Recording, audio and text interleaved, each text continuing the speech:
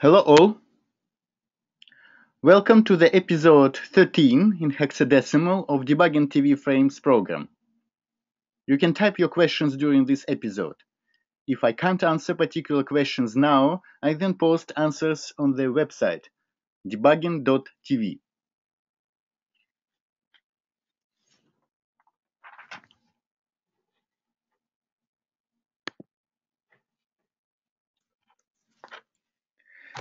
We briefly discuss topics such as on this list. Our main topic is a so-called return value optimization in C++. During the previous macOS 6 code dump analysis training, one of participants asked to elaborate on this topic in the context of macOS 6 and Xcode environment. He experienced the same problem in Microsoft Windows environment, where tracing output became corrupt due to such optimization.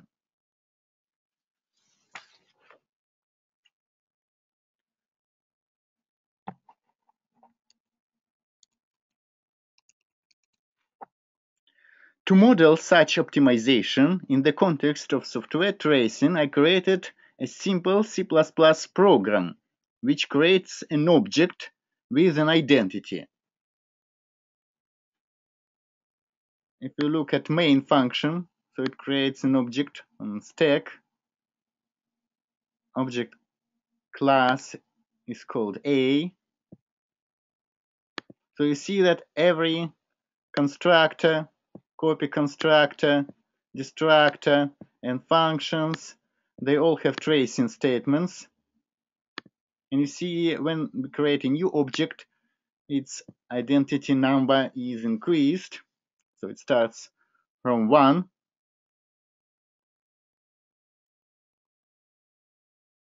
So what we see, we create an object, then print its identity, and then we create another object, actually in foo function.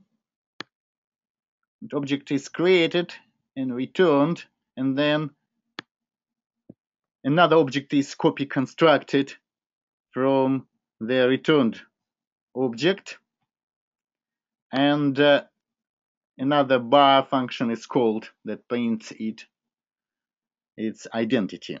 So what we would expect, so this call is somehow equivalent to this one. So basically we expect the output like here.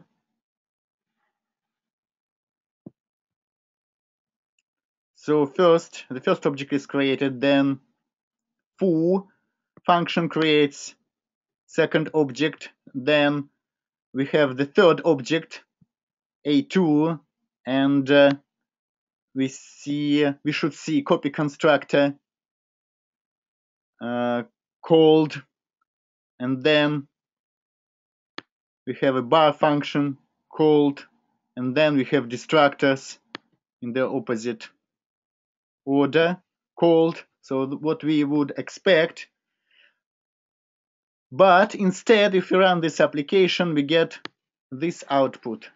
There's no copy constructor tracing statement. We don't see it in the output. So if we go back to our source code, we don't see this statement at all.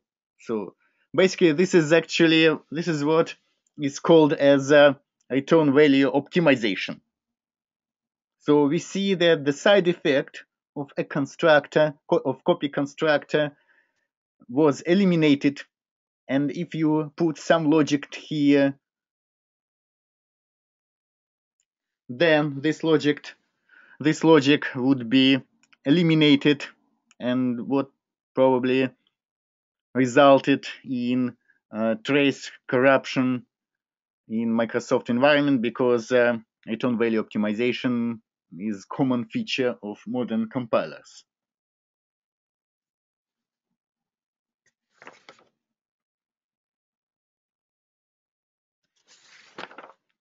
And so to understand how this optimization works, it's better to look at assembly language.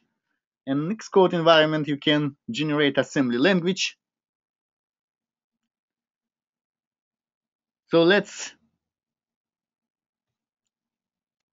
already generated it. So basically, what we need to look at main function and find. So we first see, let's see, first we see constructor. We call, you see, AC. A is class and C is constructor. So, and then there is bar function call. Then we see another call, foo function, that creates an object. And then there is another bar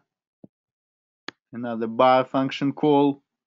And then we have destructors called. And see that for foo function, we already supply the address on stack. Supply this address for object construction. And if we go to foo function assembly language, what we see here is that constructor is called, but this address, remember, it was passed via RDA, and here we go, it is used here to construct an object, and this object is reused in main. So what I did, first of all, I annotated source code. See source code with tracing. You get this presentation afterwards. I put it on debugging.tv. And I also highlighted important instructions for foo function call, and then calling bar function on this object A2 and then a destructor. And I put all this also on this diagram that shows memory. So first of all, when we create this object with identity 1, the first one, it's put here under this address, this register. So this is, you may also find additional variable, local variable created that holds the address of this object. So it basically points here. And then when we call foo function, the address to hold the newly constructed object. So this value, this address is passed to foo function.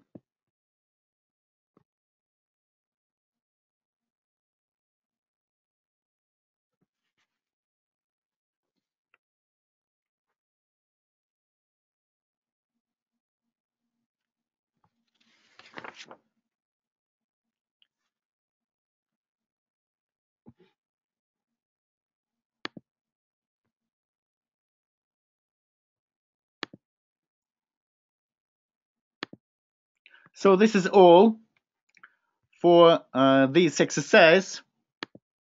Next, we have a usual add slide. In December, there starts free webinar on philosophy of software diagnostics that continues the line from the 2 previous webinars on pattern-driven software diagnostics and systemic software diagnostics.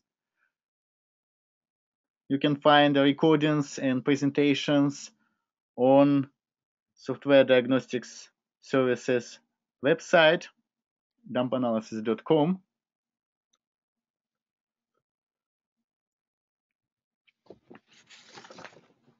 And so, thank you for watching this episode.